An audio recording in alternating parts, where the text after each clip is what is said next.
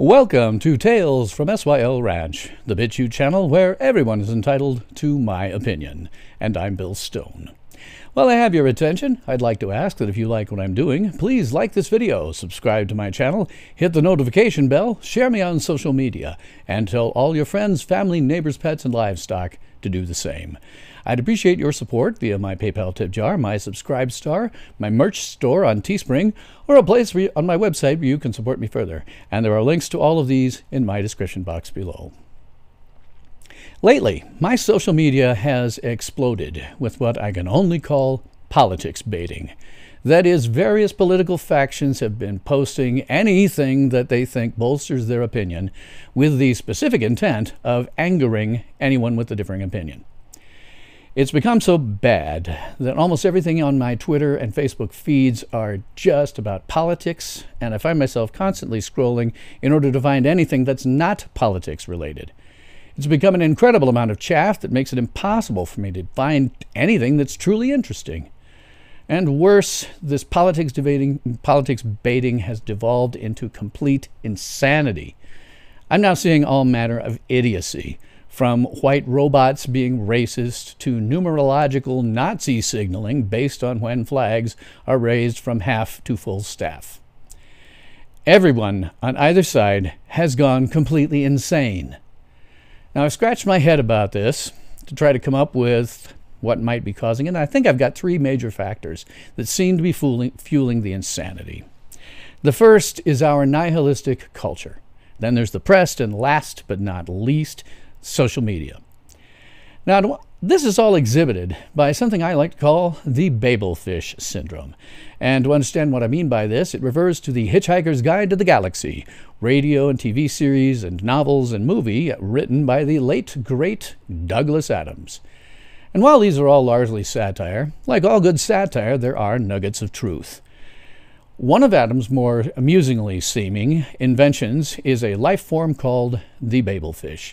And here is what the Hitchhiker's Guide to the Galaxy has to say on the subject of the Babel fish. The Babel fish is small, yellow, leech-like, and probably the oddest thing in the universe. It feeds on brainwave energy absorbed from unconscious mental frequencies and then excretes into the mind of its carrier a telepathic matrix formed by the nerve signals picked up from the speech centers of the brain. The practical upshot of which is that if you stick one in your ear, you can instantly understand anything said to you in any form of language. Now, it is such a bizarrely improbable coincidence that something so mind-bogglingly useful could have evolved purely by chance that some thinkers have chosen to see it as the final and clinching proof of the non-existence of God. The argument goes something like this. I refuse to prove that I exist, says God, for proof denies faith, and without faith I am nothing. But, says man, the Babel fish is a dead giveaway, isn't it? It proves you exist, and so therefore you don't. QED. Oh dear, says God, I hadn't thought of that, and promptly vanishes in a puff of logic. Oh, that was easy, says man, and for an encore he goes on to prove that black is white, and gets killed in the next zebra crossing. Most leading theologians claim that this argument is a load of fetid dingoes' kidneys, but that didn't stop Ulan Khulufid from making a small fortune by using it as a central theme of his best-selling book. Well, that about wraps it up for God. Meanwhile, the poor Babel fish, by effectively removing all barriers to communication between different cultures and races, has caused more and bloodier wars than anything else in the history of creation. That last part about removing all barriers to communication between different races and cultures causing more and bloodier wars than anything else in the history of creation is in fact true.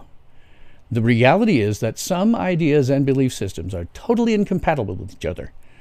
As long as these ideas and belief systems remain relatively isolated, people tend to get along fairly peacefully. However, when we become aware of just how incompatible they are, they tend to be perceived as existential threats. I've spoken about this before, but over the course of my lifetime, our culture has transformed from something that was optimistic to one that is utterly nihilistic. I grew up in the middle of the Cold War. And because of where I lived, I was always under constant threat of death by nuclear fire. If the U.S. and Soviet Union had ever gone to World War III, it was an absolute certainty that I would die. Fortunately, that never happened. However, it was always in the minds of my generation, and it drove our political and scientific beliefs to a great degree. When the Cold War ended, we all breathed a collective sigh of relief. We thought that our children would grow up in a much more peaceful and hopeful world than we had. And it turns out that we couldn't have been more wrong. While it's certainly true that the world became a far more peaceful place, and in reality it still is, we allowed our culture to descend into a nihilism that neither I nor my parents nor grandparents, who'd also lived through the Cold War and under threat of nuclear death, we couldn't have foreseen this. In prior generations, it was accepted that we would do well for ourselves and leave an even better world for our children. This has, in fact, exactly been what happened, even including modern era. But because my generation's negligence, our culture changed. Now, believe it or not, the world was once a hopeful place. We approached the inequities of life as challenges that could be overcome. Our popular culture, our movies, TV, music, etc., it all reflected this. Now, as a lifelong Star Trek fan, I can use this as an example because nowhere is this more evident than in that franchise. The original Star Trek series of the 1960s was intentionally optimistic. During an era when death by nuclear war was ever present, series creator Gene Roddenberry wanted to show a future in which Earth's modern inequities were gone. Women were equal to men. People of all races, some of them alien, worked side by side as equals. Hunger, want, and need had been completely eradicated. When Earth's past was explicitly mentioned, we were explicitly told that everything we feared had been overcome. Star Trek's universe was a place in which I desperately wanted to live. This hopeful outlook on the future continued through all of that cast's films. Whatever threat they might face, Earth's modern foibles were never among them. The era of Star Trek The Next Generation, Star Trek Deep Space Nine, Star Trek Voyager, and Star Trek Enterprise all shared this hopeful outlook on the future. In the case of The Next Generation, Gene Roddenberry had an active role in production of the first two seasons, and consequently, he sort of, wrote the mold on exactly how that should be taken and how it should be handled. By The Next Generation's third season, health concerns had forced Roddenberry to retire. He was replaced by Rick Berman, who shepherded all the series and movies that came after that. Berman was adamant that Roddenberry's vision of a peaceful future be maintained. However, between the end of Star Trek Enterprise in 2005 and the J.J. Abrams Star Trek movies beginning in 2009, our culture had changed. Now, Abrams understood the hopeful nature of the Star Trek universe and remained faithful to it. He certainly produced some really generic action films, but he always portrayed our past as foibles that we had overcome to build a better future. But by Star Trek Discovery in 2017, culture had changed completely. With Roddenberry's death in 1991 and Berman's ending of the franchise stewardship in 2005, Discovery's production team had changed to much younger people. This team had been raised in a culture that was nihilistic and self-destructive. They could no longer imagine or even envision a hopeful future. And so Star Trek Discovery is a dark one, filled with all the death and mayhem that a big budget can bring to your screen. Younger fans really enjoy this series. I have questioned them about it sometimes, and they routinely say that it's because it's a more realistic look at the future. But when I ask them, why do you enjoy it? They tell me because it's darker.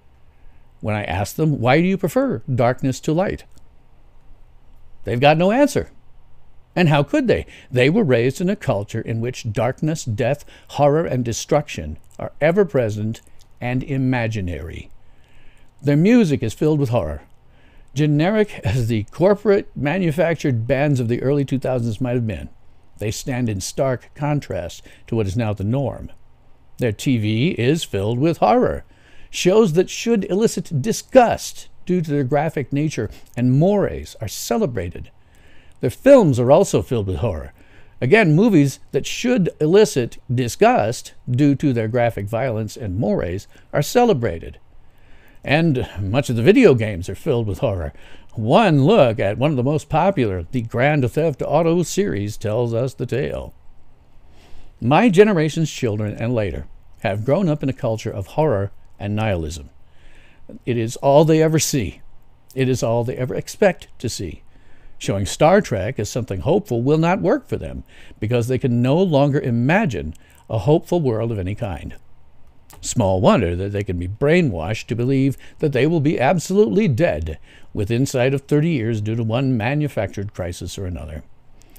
If you are a younger person watching me, I'd like to give you this message. You really have no idea what a truly horrible future should look like. I lived under the threat, the certain death by nuclear fire until my children were young. There were several instances in which we became very, very close. You really have little to worry about. You have simply been brainwashed by your educators and culture to believe in things that have no scientific validity. You are living in a hopeful, science-fictional world that was my dream as a child, and it's a tragedy that our culture blinds you to it. And then we have probably the largest contributor to this issue of the Babel fish syndrome, which is social media. Social media has removed all barriers to communication between different races and cultures. And while this sounds noble, it turns out that it's destructive. When I was young, communications was largely word of mouth, spoken among friends or neighbors. Even if you disagreed about something, you had to be civil about it. If you were the kind of jerk that we now routinely see on social media, well, you had to worry about making another person feel bad, or worse, getting punched in your face. Today, we rarely interact with anyone face-to-face except in a work environment. Now, this was really brought home to me a few years ago when there was a storm that caused an extensive power outage that lasted for several hours. Stripped of their computing devices, neighbors were forced to go outside and forced to interact with each other. And I was really struck by it because it was the sort of thing that we used to do as a matter of course. Well, today, we are all isolated with our computers and smartphones, rarely stepping outside except perhaps to do some yard work. We communicate entirely online, and due to the anonymity of social media, we are not obliged to be civil to one another. In fact, social media's anonymity has completely removed civil discourse from modern society, and it bleeds over into real life in ways that are both insane and violent. Everything on social media is what we used to call a flame war. It's simply expected that you'll be a complete drenhole at all times. And this was really brought home to me recently when Anna, who's also known as That Star Wars Girl on YouTube, experienced an unspeakable family tragedy. Her sister was reported missing, and a week later, Anna reported that her sister had passed away. While Anna has never given specific details, under the circumstances, it's probably safe to assume the very worst. While the outpouring of sympathy was overwhelming, there were still critics of Anna's who could find the time to wish her sister's death and to call Anna vulgar names. This is a woman who talks about Star Wars. What kind of sick monster do you have to be to dislike someone who talks about Star Wars so much as to wish her sister dead? That is just how far anonymity has taken us. You don't even have to hold your tongue for a Star Wars fangirl whose sister has died under what can only be some of the worst circumstances imaginable. And worse. The companies who provide platforms for social media are biased with an obvious leftist bent. If you can't see the bias, then chances are you're a leftist yourself. The big tech companies operate in an isolated bubble of communist and socialist thought. They honestly believe themselves to be unbiased because all the people around them share their views, and you can't convince them otherwise. It's like trying to explain the color blue to a blind man. This is all way exacerbated by a multitude of 24-hour press outlets, whether they be television or internet-based. Always remember the secondary motto of my show, which scrolls past the lower third of every single episode. Nothing you see in the press is real. Nothing. Now, I've made a 30-year hobby of debunking the press. I've done it twice on this show, in episodes entitled Viewer Challenge, Debunk the Press, and Nothing You See in the Press is Real. Nothing. And there are links to those in my description box. And it's certainly time to do another example of debunking as soon as something else isn't happening. I'll do so, but debunking is kind of an evergreen topic I can do at any time when there's a slow news week, but unfortunately, that hasn't happened lately. But given any press report from any news outlet, whether it's ABC, NBC, CBS, PBS, MSNBC, CNN, Fox News, the New York Times, or your local newspaper such as my own Lincoln Journal-Star, I can prove one of three things. Either that the event being reported never happened, that the event didn't happen as reported, or that when stripped of opinion, emotionally loaded language, and filler, the facts devolve to a couple of paragraphs or even just a few sentences. Nothing you see in the press is real. Nothing. It never has been real, and it never will be real. The modern press are the intellectual heirs of William Randolph Hearst. If you don't know, he was one of the first media magnates of the late 19th and early 20th centuries. He owned an enormous number of newspapers nationwide at a time when all news was from newspapers. He was, in whole or in part, responsible for the Spanish-American War, using mistruths, half-truths, or outright lies to inflame the American public. Always remember, the job of a reporter isn't to report the facts. It's to sell advertising. They will do anything, including making things up out of whole cloth, in order to make the news more exciting and thereby sell more advertising. And, as with social media, the press is biased with an obvious leftist bent. If you can't see the bias, then chances are you're a leftist yourself. The press operates in an isolated bubble of thought of communism and socialism. They honestly believe themselves to be unbiased because all the people around them share their ideas. And again, you cannot convince them otherwise. It's like trying to explain the color blue to a blind man. Now, this is dangerous because there are ideas and belief systems that are completely incompatible. Mixing them can only lead to violence. By removing all barriers to communications via a nihilistic culture, social media, and a 24-hour press, we are now all exposed to ideas and belief systems that are diametrically opposed to our own, and often, in fact, to reality. There can be no middle ground in these instances. There can only be hatred. Now, it would be nice to think that people would support the idea that I disagree with what you have to say, but I'll defend to the death your right to say it. Sadly, it doesn't work out that way. The sentiment is, I disagree with what you have to say, and if I can't change your mind peacefully, I'll kill you. And that's where we are today, warring ideas and belief systems that cannot possibly be reconciled. The agitators of a nihilistic culture, social media, and the press only serve to deepen the divide and cause hatred on every side. It is no longer possible to be civil to one another. And given how the simply insane things that almost everyone is now peddling and propagating on social media, this is in fact a perfect recipe for civil war. Now, what can we do about this? Well, there are a number of things that must be done in order to pull that Babel fish back out of our ears. We must essentially re-isolate ourselves. You must reject the nihilistic culture. You must turn off violent and or disgusting TV or internet streams. You must no longer buy music with no redeeming value other than to glorify violence and horror. You must stop seeing films that include horror, graphic violence, and other disgusting mores. You must further cancel all subscriptions to all newspapers. You must turn off all news channels. You must click away from all internet news sources. And you absolutely must stop sharing any news from any source on social media. It is all complete and utter nonsense. Nothing you see in the press is real. Nothing.